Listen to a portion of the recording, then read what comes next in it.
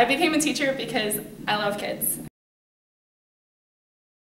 So I applied to a myriad of different teaching fellow residency programs, all sorts of things, and I applied to a lot of 2-year residency programs.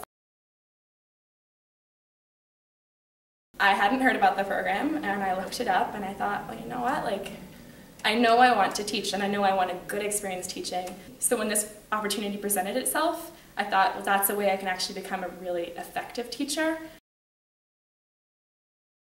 4 years actually really scared me. I was scared I wouldn't make it through 4 years because, 4 years is as long as college was, as long as high school was, and those things seem pretty long. But I'm already halfway through, and I'm not really sure how that happened.